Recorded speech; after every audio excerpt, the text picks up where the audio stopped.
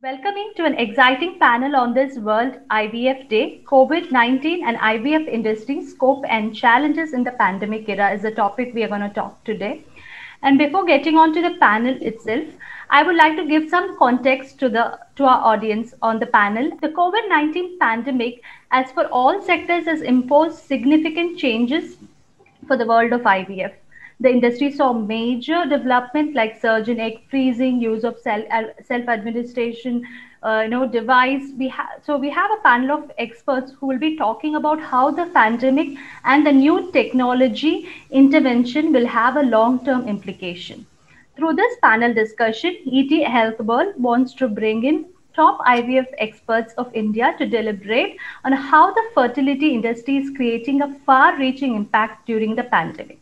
Thanks a lot for all the panelists who have joined us.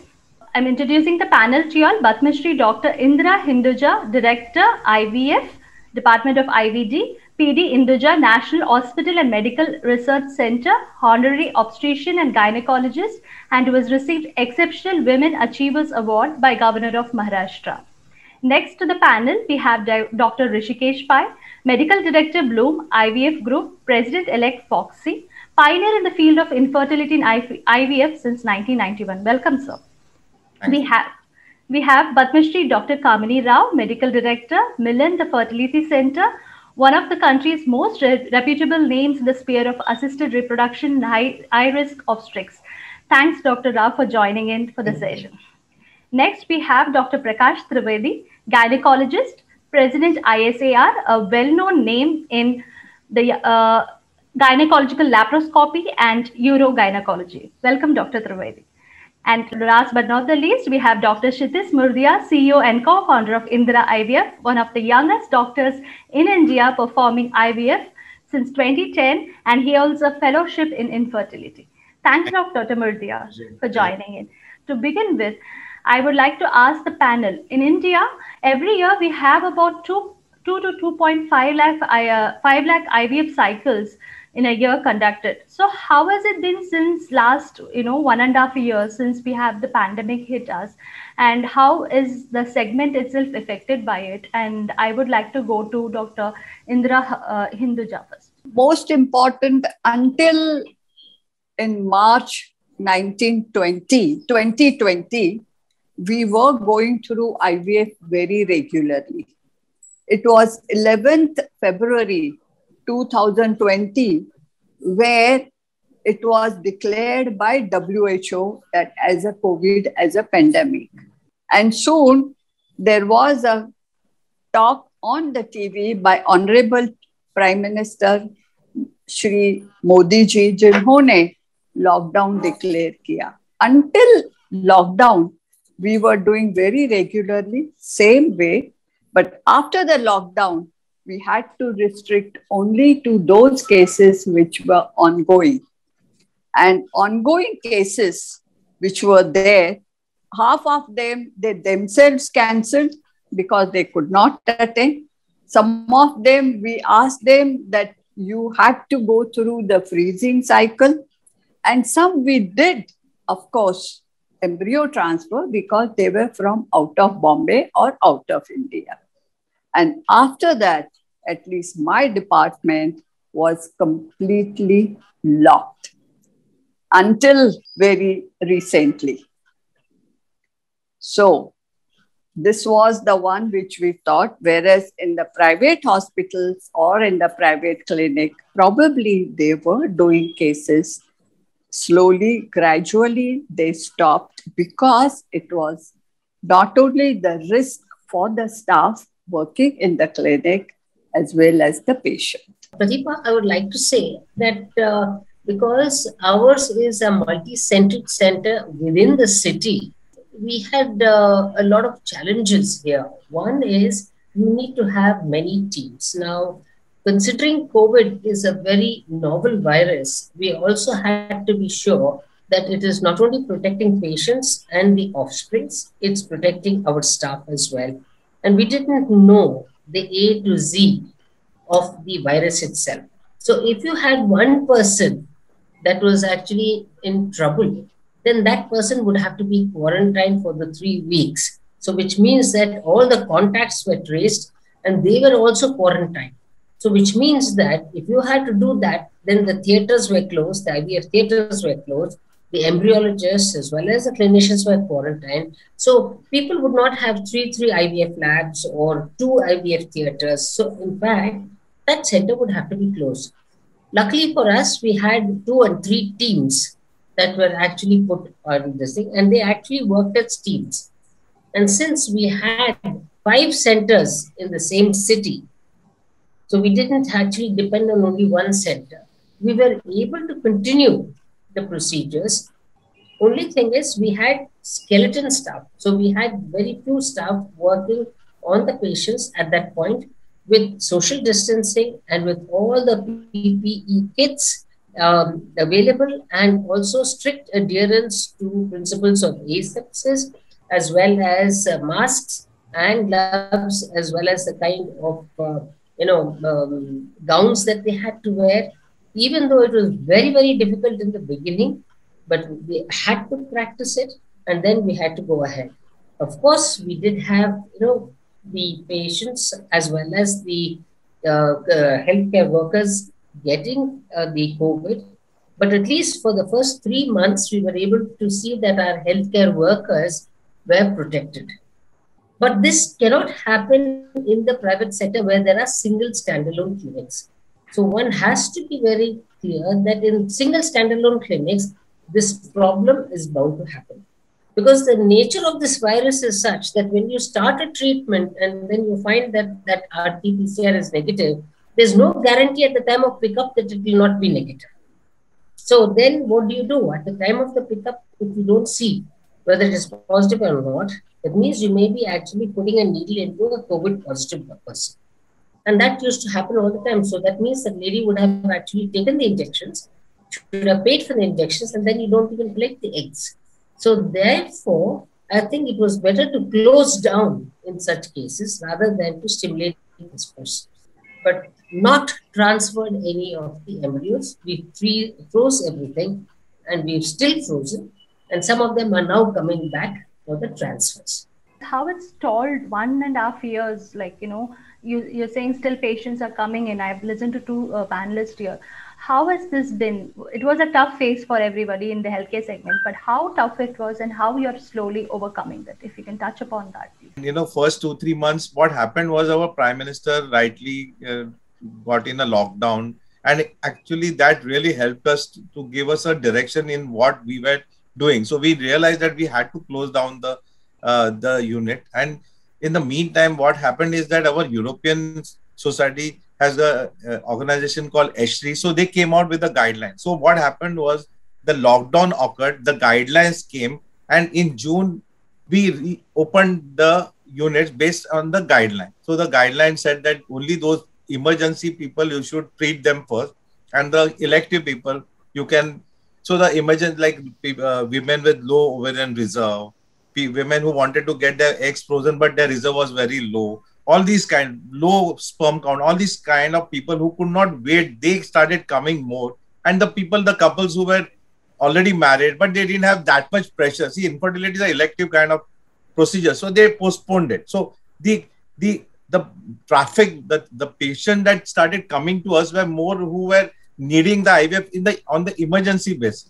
That 2 months of closure, because there was a tussle between livelihood and life. You understand, that's the problem which all of us across economies have faced, all the industries, including the health industry, how much we should run. So there was definitely a disruption. There was in our group, we have got 7 IVF centers all over the country, and in our group, we had a 50% fall in our, in revenues that came in. And because IVF is kind of a semi-elective kind of system, the federation put in an old guidance, and the ICMR, Dr. Kamini Rao headed that ICMR team, and that we also brought the guidelines. They were a bit late because the government was occupied with the vaccination. But ultimately, the guidelines came in, and over the last 1.5 years. But what happened was the second wave that came, that was not handled by all of us well. So we continued running the unit through the second wave, but the revenues were massively collapsed. So I personally feel that what we have learned from this whole episode, we need to apply it to the third wave, which will come in September, October, whether the patient should first finish both the doses of the vaccination and then come for the treatment. So there's been a lot of, let us say, there's a lot of real-time adjustment that is taking place. And as we talk also, we are evolving our real-time response to this, massive disruptive COVID force. But I'm sure that we will win at the end, and our IVF industry, our infertility industry will come back to normality. And my prediction is by March, when the vaccination reaches a good number of coverage and all our healthcare workers are protected, we will reach normality between March and June of next year. This is what I predict. Yeah, thanks for that overall picture, Dr. Pai. Quickly going to Dr. Prakash Trivedi. So about the guidelines Dr. Pai had mentioned. So how it was to, quickly prepare the guidelines and, give it to the whole IVF, experts and community to roll it on, and how it is right now, because the third wave is also coming in. So if you can just tell us about the whole 1.5 year roller coaster you had. On 6th March, I became president of ISAR. And from 13th March, the flights and all got stopped. Being a past president of Foxy and IAG, we had enough amount of obstetric practice. In fact, on 25th of March, I have an IVF patient cesarean. Now, the situation we have to understand that this was a virus was an issue wherein the politicians used to suggest us what we are supposed to do. Instead, I went into details of COVID, each and every aspect.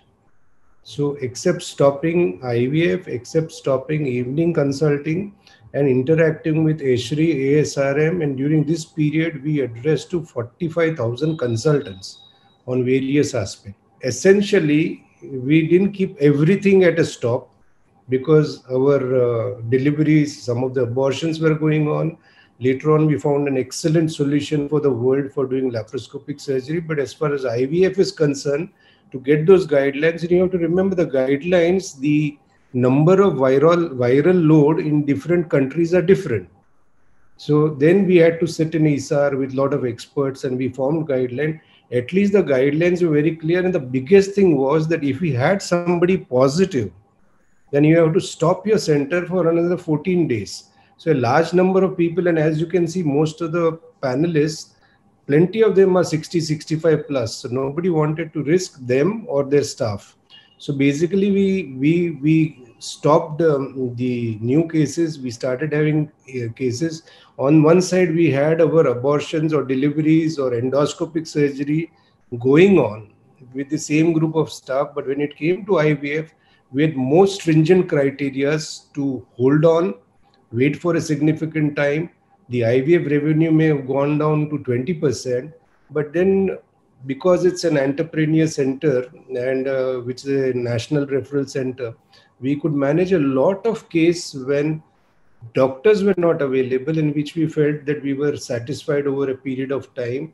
And then we found that the results added to the second wave. Of course, there is an important thing we have to understand. For medical problems, we find politicians to guide us. It's a parody because we are supposed to guide the politicians. So we have to follow what the norms are there. We have to follow, and the government has done phenomenally well.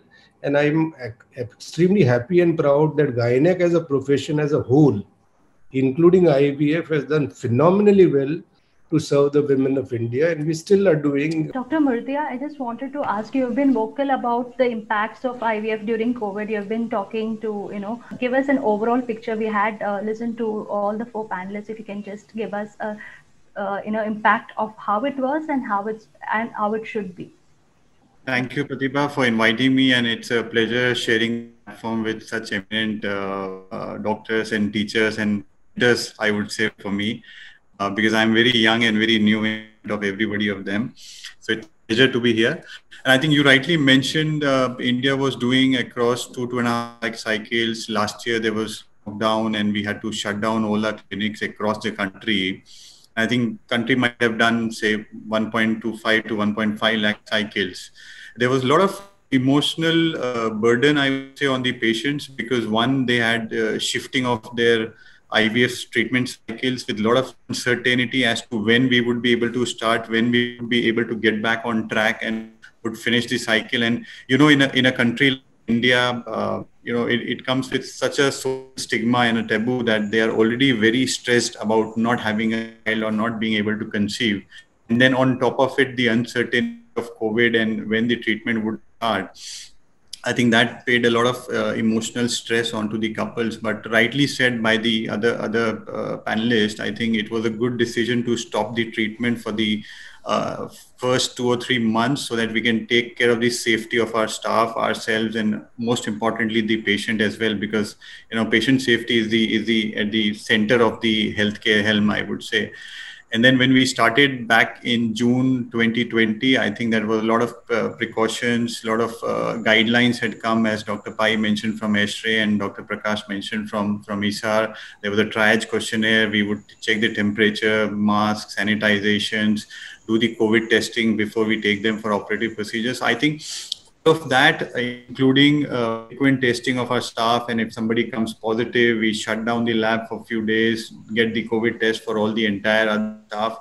I think keeping all that measures in place, now we've seen confidence and especially the vaccination drive. So this time in the COVID, across all the centers, we had 94 across the country. We see less impact compared to the first wave of COVID. Although the number of infections or number of people getting infected were much, much higher, I think 3 or 4 times higher than the last time.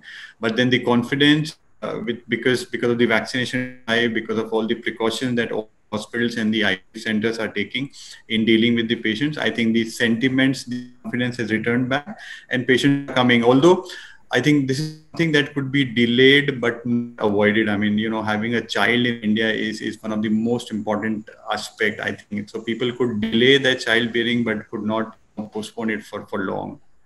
So that's my view. Yeah. Going ahead, I also wanted to ask, IVF cycle is a planned preparation for several months, be it for the couple or for the doctors, the experts. So with this lockdown just came in sudden and the COVID protocols also being laid. So how was the patients at this middle of the cycle who had to, come in, if they were in the middle of the cycle, how prepared they were, how did they cope up, and how was it difficult for you all? If you can talk about that mental health status and the emotional status, Dr. Kamini Rao, if you can just start with your comments, please. Well, when patients had actually started at the beginning of the cycle, there was an inkling that there was COVID in the air. So there was some speculation around that there is something there of a virus which was not that easy to swallow. It was not like a flu virus. So there was some amount of apprehension, some amount of disbelief, some kind of a feeling of uneasiness was there with the doctors, but we did not know what was the nature of that particular problem. However, when we talk to patients, we always counsel them that there could be a problem. For example, that the follicles may not come up properly, or even if the follicles came up, we may be able to do an egg pickup and we may not get the eggs, in which case the cycles will be cancelled. So in any case, there is integrated counseling for these patients as we go along. So along with that, what we did when we started off with these IVF cycles, we also told them that we don't know the nature of the devil that we have with us with COVID. Of course, we didn't predict that there's going to be a lockdown. But what we said is that we don't know the nature of the problem. And if should there be a problem with the virus in terms of the offspring, then we will not be responsible for what it's going to be, because we do not know what's going to happen. So the only way we will find out is maybe 4 or 5 years later, when we do some kind of longitudinal study and we see the neurological development of these babies after birth, then only we'll be able to find out what kind of effect these babies will have, other than the physical defects which we may be able to pick up on ultrasound. So the question is, some of them dropped out of the study even while going through the treatment. They postponed it and went on oral contraceptive pill. And some of them said, doesn't matter in any case, what is to be, and they left it to God, and then they continued the treatment. And some of them said, okay, fair enough, we will postpone it by another this thing, and then went on with some kind of other treatment like an IUI or something like that. They didn't go in for an IVF. But the ones that went through IVF had some kind of an inkling. So they didn't argue with us. Where the problem will come is when you don't counsel them. So already the amount of cycles that we had come down to 50%. So it was not that all of them were going through the treatment, because people had started postponing, and also because the number of job cuts and work from home, and of course the amount of spare money they had for the child, all that had also dwindled. So people were saying, let me wait for 3 months, let us see what happens, and then we'll go for that, pregnancy, because it was an elective procedure. So having said that, and with 50% already dropped, and the other thing, we could actually sit down and counsel them, though of course we were not very sure to what extent we should counsel them.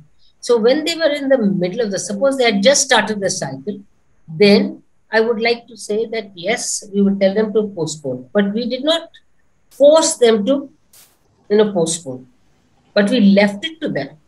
Then they took the decision and they said, no, we will continue. But when this happened of a lockdown, as I told you earlier, I did not actually postpone the cycles. I continued the cycles. I had a separate can. So all these cases went into that can. It didn't come into the regular can for freezing. So all these cases have got a separate container for the freezing, and they were still continued. We did not cancel the cycles, and we've got them in the separate container, and we will get it back. So now when you see ESHRE and all the other international bodies, they say you still go ahead and you still go and do the IVF. So retrospectively, when I think what I have done is right, so I don't have any problems. I have not actually transferred these embryos, but I can still transfer these embryos because we've already got from the bodies that we can still transfer these embryos. How careful you had to be in this 1.5 years while we were doing this, Dr. Indra, your points, please. Teleconsultation was the most important, and there most of the questions were about this COVID disease. They wanted to know everything, why it was cancelled, when should we start, how do we start. And let me tell you one thing, the patients were much more read on internet than we could cope up with the literature. Then there were a lot of papers coming up that there are receptors on the oocyte, receptors on the embryo, receptors on the sperm. There is an effect on the testes. There are found, all these they had read it on the internet and they will question us. So looking at the, thinking about at the knowledge, and when we had to restart, we had to be much more careful than anything. First, most important, most of the medias had expired. So we didn't know how much to order. Then we had to procure different PPE for the patient, for the staff, risk safety forms we had to design, because being a hospital, there is a medical legal cell there. So they wanted to check everything, that whatever we do. We had to change our consent form. We have to give them the first little information about the COVID, what it is, how new it is, how does it affect, and mention in that we really do not know what will happen being a new disease. So we had to design that. Then we had to design the other type of consent, that they are responsible if anything happens. And most of them were the patient who wanted to do during COVID. You know why? Because the women were very ready. Now I'm working from home. And this being a general hospital, there was a demand about oncology patients, that what shall we do about that? So being all that, all the oncosurgeons were asking us that we want to freeze this, we want to freeze that. So we had to start in the very small case. But let me tell you, it took us almost 15 days. Earlier, my consent form was only 3 pages. Now, if you see, my consent form is 8 pages. So first, we never gave them the consent form to take it home. But now we give them that go and read it. If you want to evaluate on the internet, go and study whatever we have said, it is correct. And then you bring the bunch of papers. And then if you agree, we will do it. And that is how we started first IVF. And majority of them were for onco, for the preservation of the gametes, as well as the gonadal tissue. Then we were the people who were wanting to go because of COVID. Because of COVID, I'm adding to it. We had interesting views from both the doctors here, and they were talking about the positive side. So, can you tell us how it was like, the with the lockdown and sudden COVID protocols, and how was the patient's emotional stress and how it was going? I feel that the COVID has shown that the human race has really and the science has dominated. We could sequence the disease very quickly. We came to know what is the transmission mode. We knew that it is through contact and through droplets. And we also knew that it is airborne, because that was very important. Once we quickly came to know about the way the virus is behaving, there was a rapid response from us. At the same time, the industry started making the vaccine, and everything was very quickly done. Just look at how the human race has very aggressively responded. Similarly, at our micro level, we changed the OPD structures, we changed the lab protocols, we brought in a lot of protocols, safety protocols, because we came to know how the virus behaves, that it is going through the airborne. And I would like to tell you, we did an interesting study on all our patients that came. We used to do a regular mandated RT-PCR. So our prevalence rate of the disease was between 2 to 4%. So out of every 100 patients who came, because we did RT-PCR on every patient in the Mumbai region, but not in the Delhi, because the Delhi government in the initial phase had not allowed RT-PCR to be done in elective patients. But in Mumbai, we did RT-PCR and our prevalence rate was 4%. And in our staff, the infection rate was 10%. So we had to make the batches, and that's how we countered this infection rate within the staff. Then there was a stabilization. So in the middle, the biggest weapon which the IVF industry has got is cryopreservation. So if you have any problem, you just freeze the oocytes, you freeze the sperm, you freeze the embryos. And at the same time, again, science came to our aid, because science told us that there is not much transmission. Although there is a receptor expression in the embryo, there is not much transmission through the sperm or the oocytes. And that scientific knowledge gave us the assurance that yes, we can go ahead and do the IVF, and we could then freeze the embryo. So we were not sure about the embryo transfer, whether the infection would go to the patient or not. So we were advised to freeze the embryos and transfer at a later date. So the first wave, I feel, was tackled very well. But then what happened in the second wave was the mutation has come. And the mutation has added to the problem of the second and the third wave. Our response to the second wave, according to me, I am not been happy.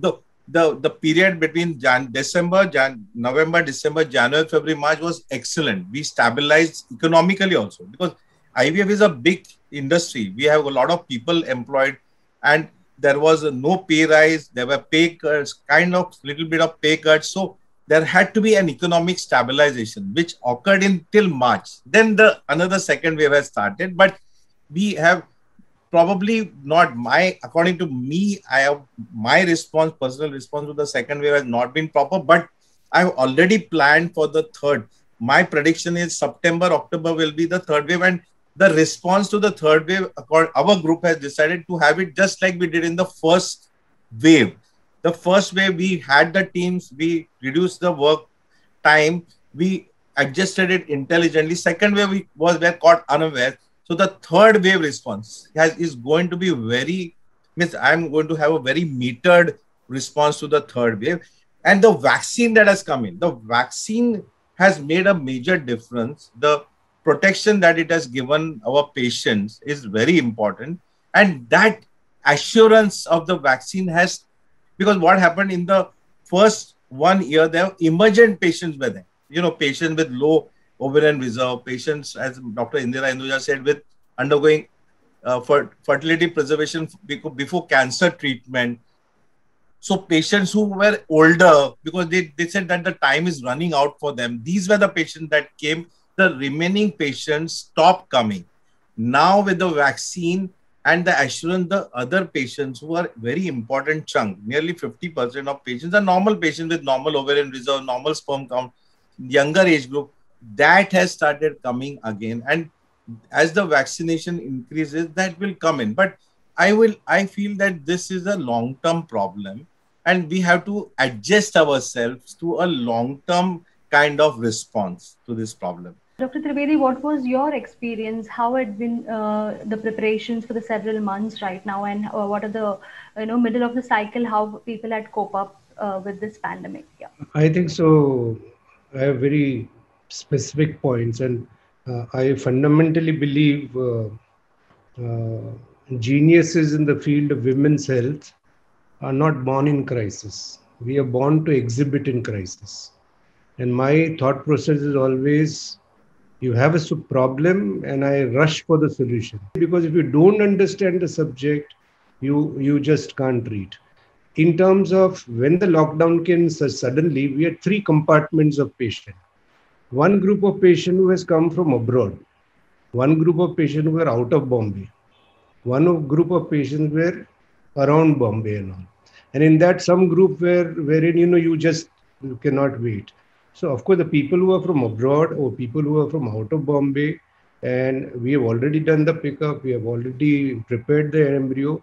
Then depending on the scenario, even though at that time we went through literature and we were reasonably sure that there was no increased risk of viral transfer, except theoretical discussion by some of the embryologists trying to dig and find out. So we had done transfers in patients who were out of Bombay, out of India, because for logistical purpose.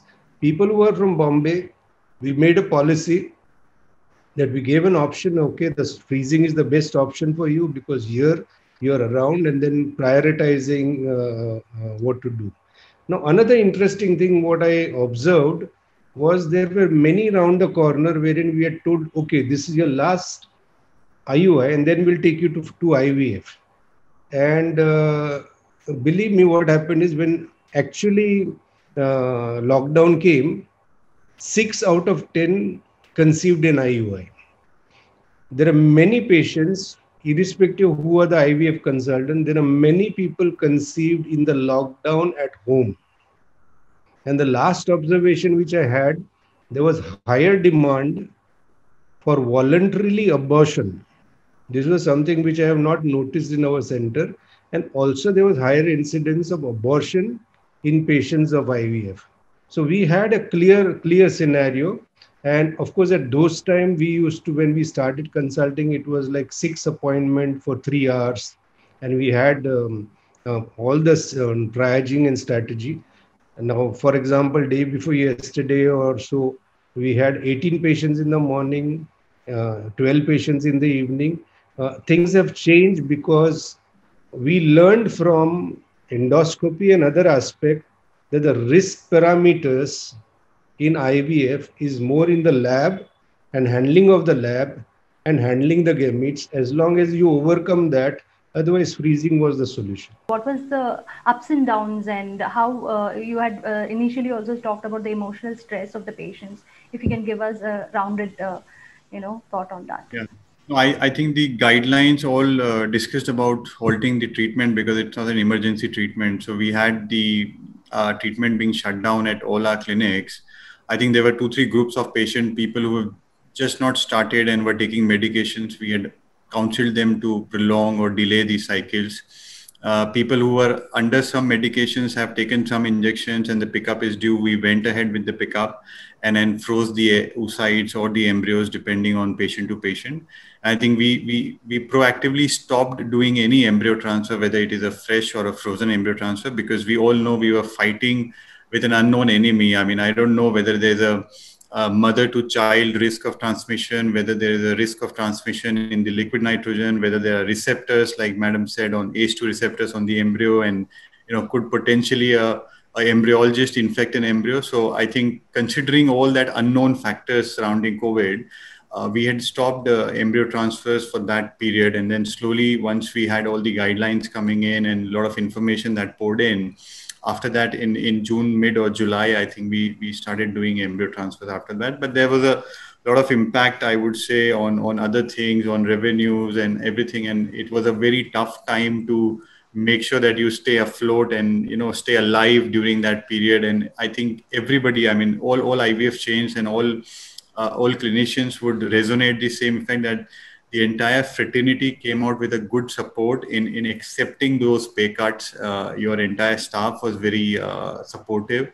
And I think, we've tied over that effect. And although I believe that third wave could come, but the impact I am seeing is going down, and I think there would not be a major disruption, especially in the IVF, considering the vaccination, considering the precautions that the hospitals and the patients are taking. I think there should not be a major disruption now in the third wave, even if it comes. How did patients with comorbidities like diabetes, hypertension, was there any such cases? Any quick points from there, like, are taking IVF during the pandemic? I would like to make a point that, what we need to understand that there's a new study that has come from Birmingham that if you do a surgical intervention after the COVID infection, you should not do it within 7 weeks.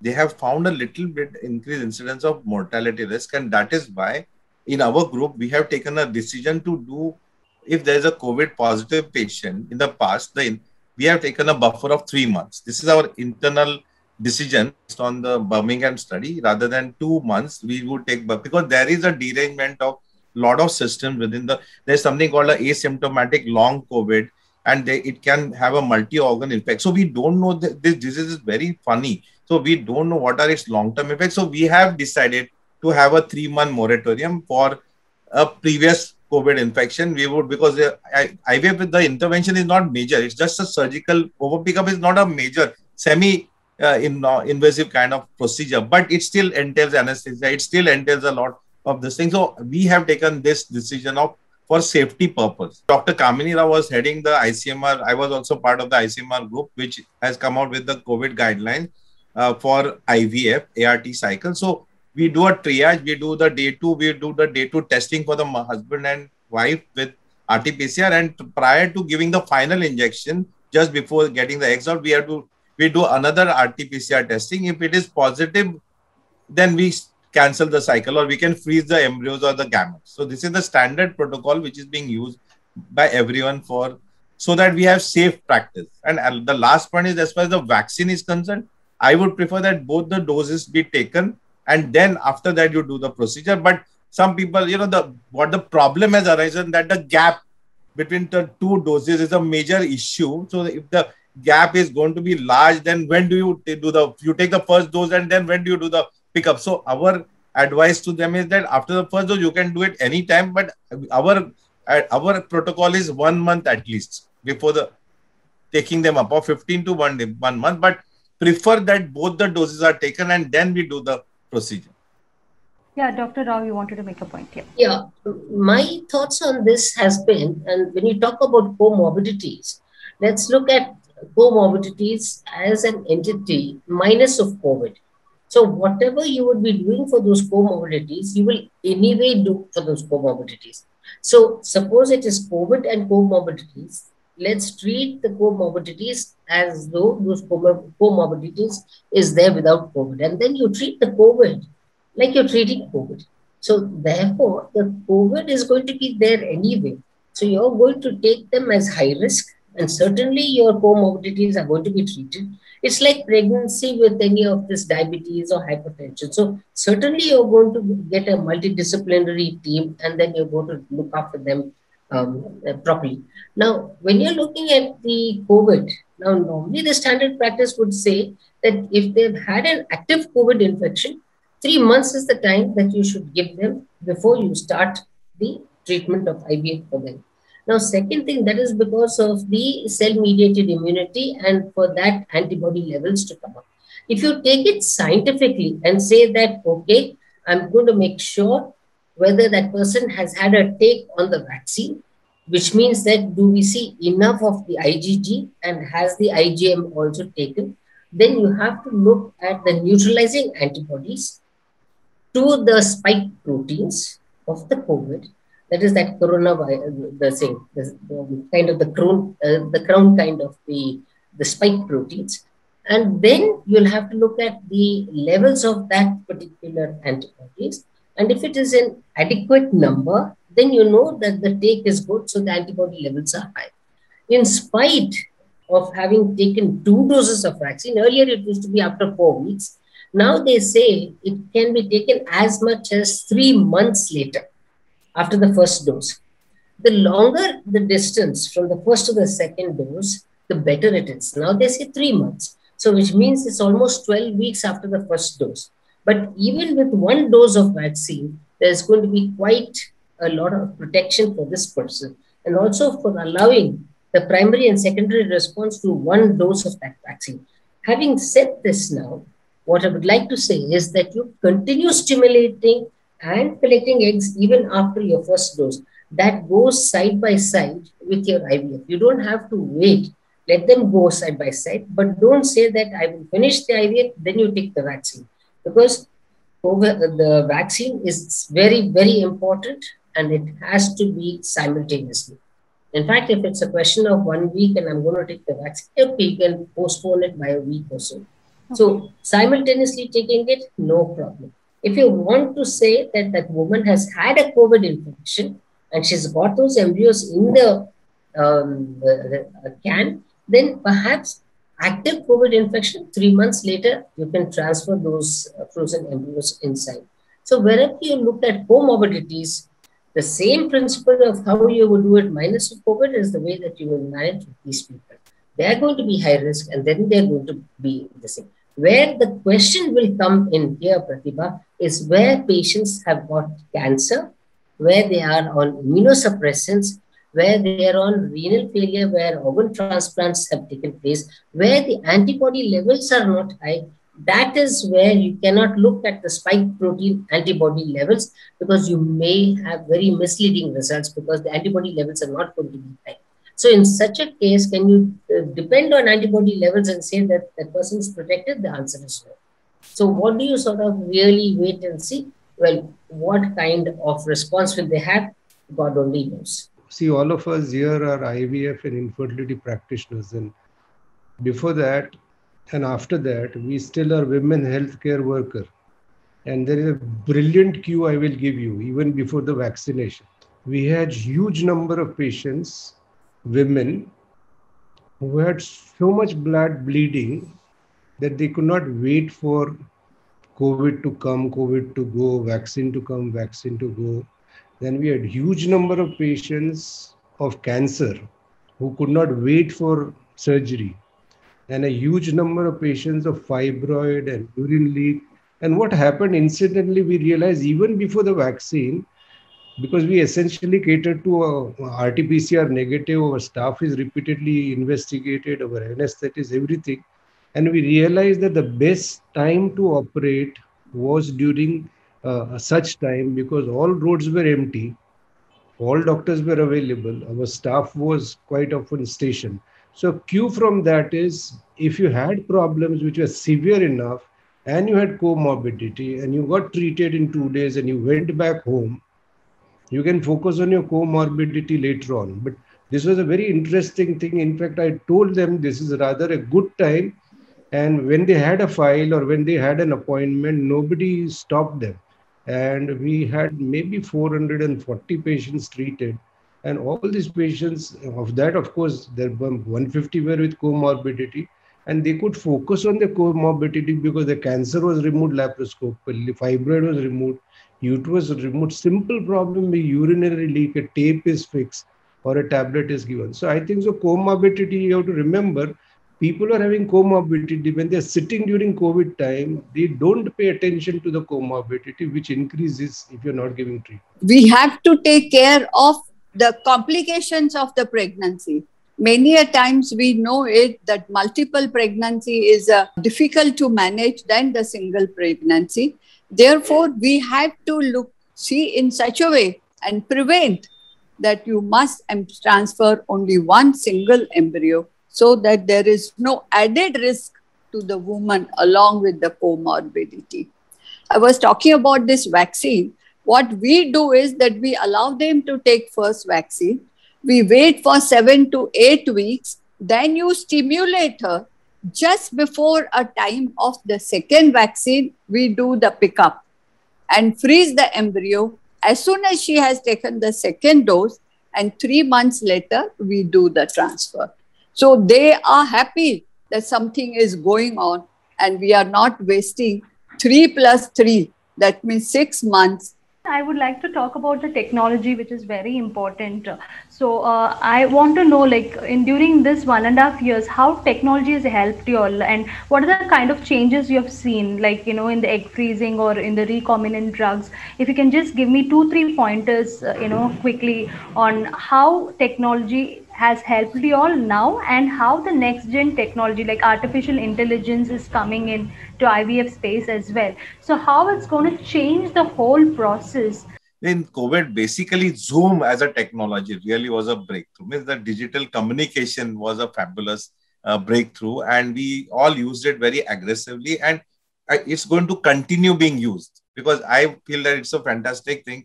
Need to interact more with the patient electronically, and then you can, of course, be. It has to be a hybrid. So that is one part of it. The second part is, we also started outsourcing a lot. So, initially patients used to come to us for scanning everything, but now we have got tie-ups with all over the cities. So they can go to the nearby sonologist and do the scanning, and they can give us the information about their follicles. So that itself, then, self-administration of medicine also is a very important. So minimization. So now even the patient behavior has changed as well.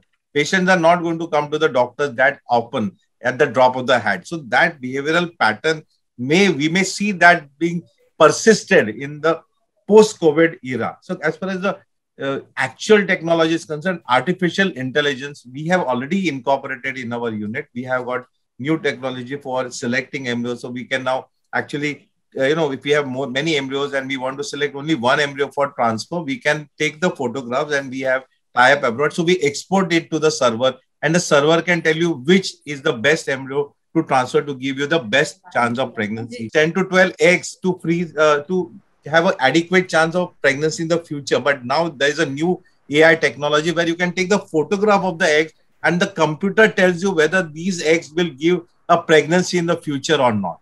So if suppose the first cycle you have got less some number of, the computer says, no, these eggs are not good enough to give you a good chance of pregnancy in the future. You can tell the patient to have one more cycle and before she, has enough eggs to freeze. So these are a lot of new disruptive technologies that are coming in. We have a non-invasive genetic analysis technology also, which we have introduced. So this interim 1-2 years of COVID period, we have also upgraded ourselves and we have come with new technologies. How they will pan out in the future is only time will tell. Many of the technologies you bring, but they are not very effective and they are white elephants. So time will tell us as to what. But AI is going to be there in every field, not only of reproductive medicine, but also in other fields of medicine. Yeah, Dr. Rao. Yeah. Like what Rishikesh is saying, I think why is IVF, even though it is very easy to set up, why has it not been scalable in the corporate world? And that's a question we need to ask. Everyone says that we've only scratched the surface, we've only done 3% of what we could do in the market, and most of the corporates have failed to succeed. And it's a very high hanging fruit is because it's very consultant specific. Now that's because it's very much a consultant driven procedure, and it's not like a mom and pop shop where you can have the blues and the thing and have all these delivery units. So to actually combat those issues, one is the technology, the process.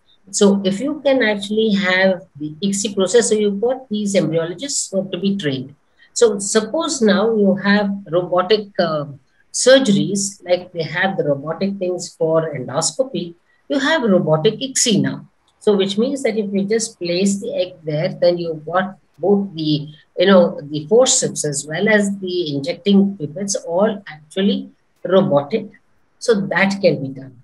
The second thing is to have a big lab with, for example, the incubators, and then you spend a lot. What happens in the tier 2 and 3 cities? So where they don't have that much of, continuous electricity. So what about the InvoCell? That is actually a vaginal incubator where they can actually put the egg and the sperm into this small InvoCell and put it into the patient's own vagina. and then use that as an incubator and then take it out and then put it back into the uterus. Now that becomes a very simplified version of an incubator. Of course, you may not get that kind of results as you would get into the incubator, and you wouldn't do the ICSI. So when you take them out, you don't know whether the fertilization is there or not, but nevertheless, there would be fertilization, and you may not get 100% fertilization. But whatever is there, at least you can get some pregnancies out of that. The third thing is that the microfluidics, that is lab on a chip. So which means that you can actually get very small quantities of fluid, and then you can actually be able to see that this particular egg and the sperm with micro quantities of fluid, you can actually get the embryos at the end. The third thing is max, choosing the best sperm for ICSI. So that also is very possible. Earlier, you used to have the embryologist taking at least about half an hour to prepare the sperms. But when you have the special preparation devices, it becomes almost automatic, and within about 3 to 5 minutes, the sperms are prepared. The other thing that we also look at is when you are looking at it, there are also small, strips where the man can actually test his sperms almost every day, for example. Now, he doesn't even have to come to the lab. Many of them may not be able to come to the lab to give a sample. So they can actually test it at the comfort of their home.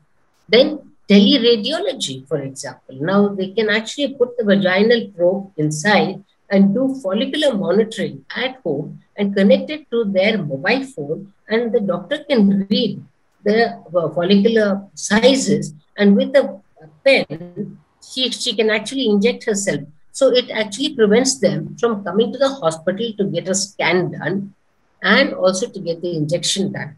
So which all means to say that you're making it very, very comfortable for the patient, and the number of times that they come to the hospital is also reduced. And therefore, this kind of technology is making it easier for the patient. It's making it less hazardous, and it is making it more COVID friendly. So who says COVID is bad? COVIDity is positivity. And I think, who says that, you have to come and wait for long hours in the clinic?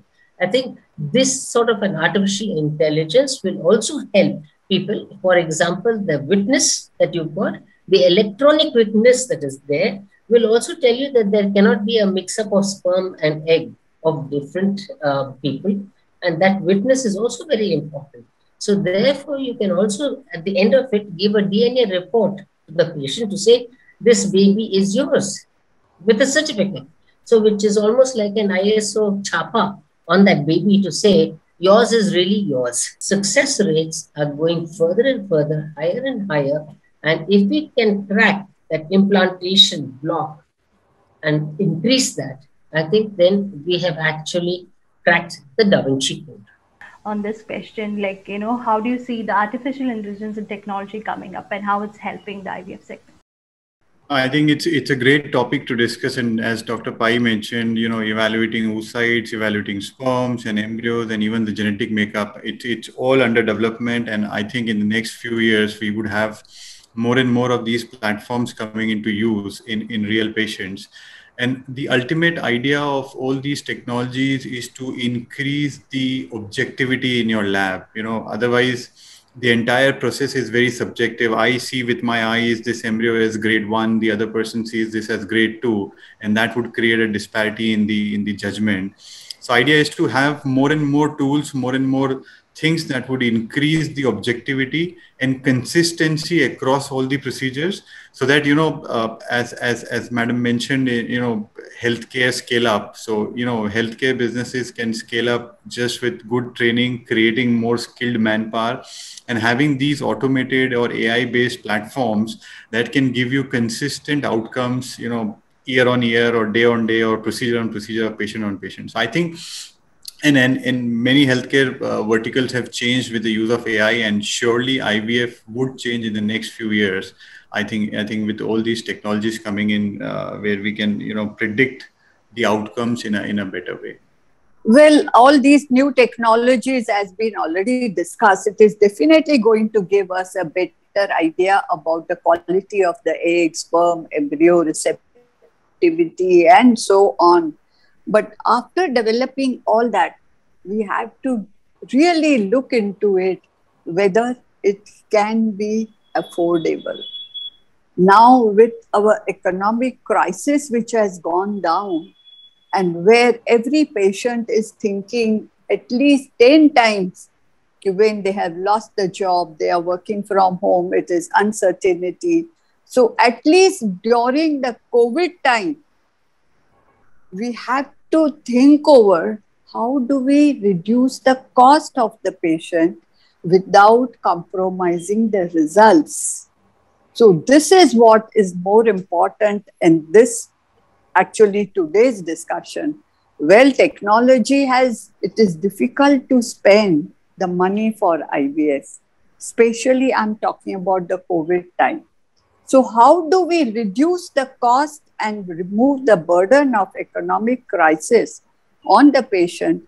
This should be our first aim. What Dr. Indra said was like cost effectiveness. So being the president of ISAR, what you have to say, technology, we can't do away with it, and cost effectiveness. Where should we, Our two endoscopy OT has technology which nobody has in the world. Now, to have technology in the world is one thing, but give result it is another thing. At least in this COVID time, and what technology has done is we've addressed 60,000 consultants all over the world. So our conferences are becoming more and more virtual, which is the biggest gain we are having. Now, when it comes to advances, for example, I'll give a simple example of laser in laparoscopic surgery, which 3-4 laser I worked from 1995 onwards. And at the end of, I had told the company, and I had told the place of lasers in gynecological surgery is the dust bin. So basically, you have to remember, you need person to work out all this artificial intelligence. You have to work out, you have to have a man who is going to identify that embryo which somebody is telling. So I think so what happens is we have to understand there are beautiful technologies coming, but all technologies of progress is never science. So basically you have to document and support it, because lots of technology will come, you will get excited, IVF people will get excited, and you'll feel, okay, with this, it can make a difference. And 3 years later, you find it didn't make any difference. So I think so there is very thin line between getting excited of any product and passing it to the patient without any financial addition, which is first point. Passing it to the patient without financial addition, we do a lot in laparoscopy. But when it comes to IVF and so many costly products, so I agree with people that there is no end. But at the end of the day, even artificial intelligence is a product of human intelligence. So basically, you have to have somebody who mans, somebody who helps, and makes things much more easier. Or as Madam told Indira, it should be cost effective. So at ISAR level or any higher level or whatever level it is, documented evidence, hardcore documented evidence. I have read everything about all this artificial intelligence. Till date has not proved that this is a breakthrough. But they say it is going to be a big breakthrough, which I agree with most of the people. One of the things I've been requesting, and I think Prakash, we all have been saying, and we have to bring IVF under the Ayushman Bharat scheme, because IVF is, WHO has declared it as a disease. And this on the 25th, this is the IVF World IVF Day. What are we doing? Why are we having this discussion? Because we want to make people and planners aware of the importance of infertility. It is a problem. It's a social problem, mental problem, emotional problem, financial problem, and the planners of this country have to understand that WHO has declared it as a disease, and this declaration, what does it mean? That it has to be incorporated even in the insurance as well as in the Ayushman Bharat scheme. This is what it is all about. I just want to ask what is the long-term impact and effect and the learnings from the COVID, not just from the COVID, how we have to carry on and move forward. This pandemic is going to continue for some time here. It's going to be here, So how we have to continue with this pandemic and how we have to evolve with it, how we have to move on, and what are the, lessons we have learned. So quickly, 3 points, ma'am. Okay. See, what I think, what the lessons learned from this is, of course, hygiene. It has helped us to understand the discipline in hygiene, washing hands, making sure that there is masking and social distancing. I hope that this discipline of hygiene continues, and it's a very good thing. I hope this continues, because what will happen to COVID is not that it's going to go away, it's going to live with us in some form or the other, and it finally becomes an endemic. And like a flu jab, we're going to have this every year, because the antigenicity will change, and we'll need to take this maybe once or twice a year, whatever may be the antigenicity change or mutation. The second thing that we're going to do is also to be constantly on the lookout as to what are the changes in the embryo that this COVID can bring. Because at the moment, we know that these receptors are found on the surface of the embryo, and we don't know the significance of this. It's only when all these babies, both naturally conceived as well as the IVF, are born, and then you see the kind of growth curve on these babies that are born, and see their learning and their process, the IQ, etc. Only then we will come to know what the effect has been. With genetic problems because of the IVF and the COVID is again anyone's wild guess. And thirdly, by finding out a vaccine so fast, we've been able to find out that this particular vaccine has helped to actually protect us against this. But since there has been a very strong view that this is a novel virus and a man-made virus, which means that has been genetically engineered, with 4 spots of this particular virus having been engineered by man, we don't know what the long-term effect of this is going to be, and whether it's going to change our genetic status as well. Because there have been fears created by a lot of scientists to say, don't mass vaccinate everybody, because that is going to actually cause a lot of problems. Now, whether that is going to be true or not, we are yet to see in future. I'll just point out 3 bullet points majorly. One is, I would say, adaptability of your business model. I think, COVID taught us, how you have a workforce of 100 people or 1,000 or 2,000 people, and they have their families to take care. How your business models be such adaptable that, you can tide over any crisis. It could be COVID, it could be something else that could come in future. So I think the adaptability on the business model is what we learned should be very high. Your organization should be having a high resilience, so that you can adapt quickly to the challenges and, tide over the crisis. One. Second, I think to use more and more technology, be it on what Dr. Pai mentioned, and create economies of scale, so that you can offer the same quality of treatment to more and more people who are not affording it. As Dr. Indra mentioned, how do we offer these technological advances to more and more people at an affordable cost? So I think embracing technology and create economies of scale, and try to serve the poor people. And I think third most important thing is, how do we leverage technology like teleconsultations, like counseling, and keeping in touch and engaging more and more with our patients to make sure they are at ease, because of this already COVID situation and infertility being a social stigma. They're already very stressed. So how do we counsel? How do we keep in touch? How do we engage with these people, so that we can increase better serve these people and have better outcomes? They are mentally and socially more stable. So I think these are 3 big points that we as an organization learned in COVID, how to come out of the crisis and still help people realize their dream of parenthood.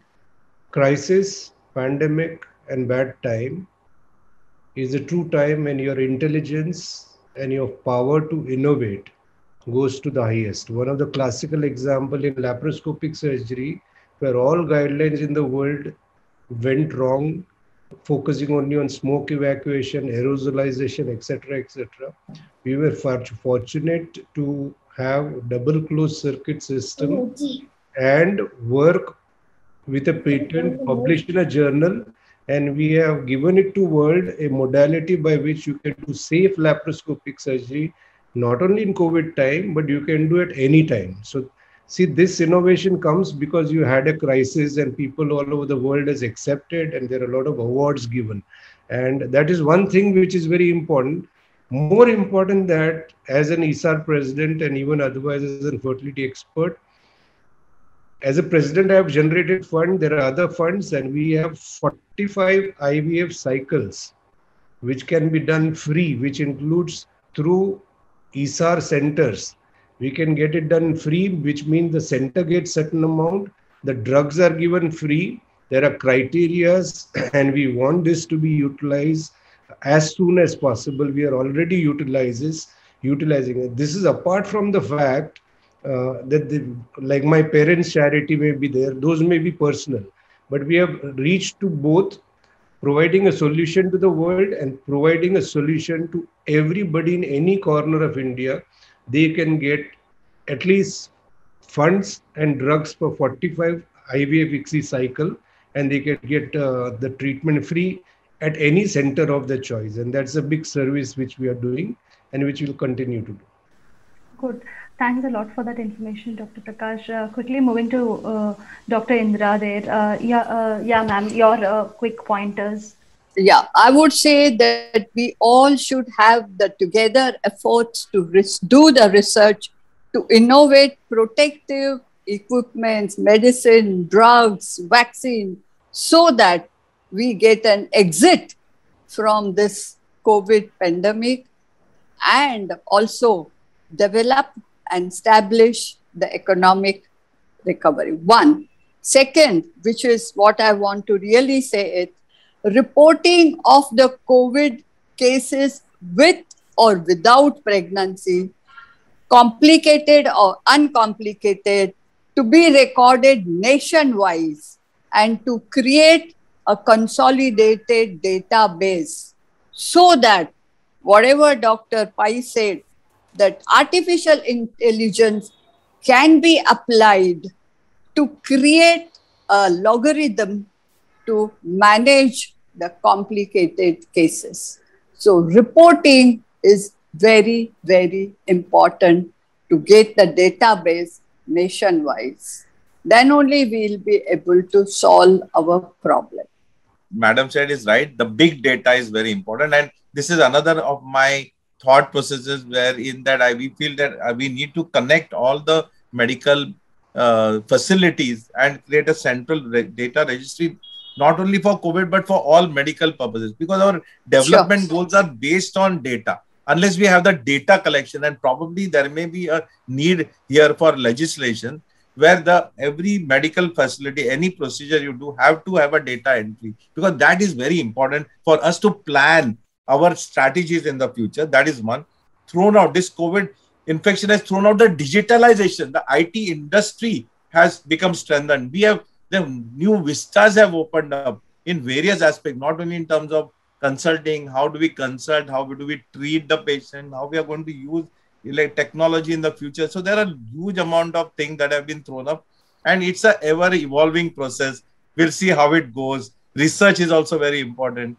And so, all these things integrate and we will see. So, I always felt that we are now, many of us are 60 plus now, but now actually it's a new age. There's a new tomorrow. We have to change with the times, and all of us are looking at a totally new kind of paradigm shift in what we are going to have in our life in the future.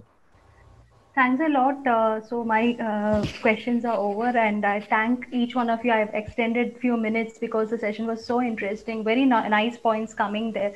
Thanks a lot once again for joining us, joining ET Health World and giving your points this World IVF Day. We'll continue to bother you for more such sessions and more such interactions and more such deep insights coming from you all. Thanks a lot. Thank to each one of you. Thank you. Thank you.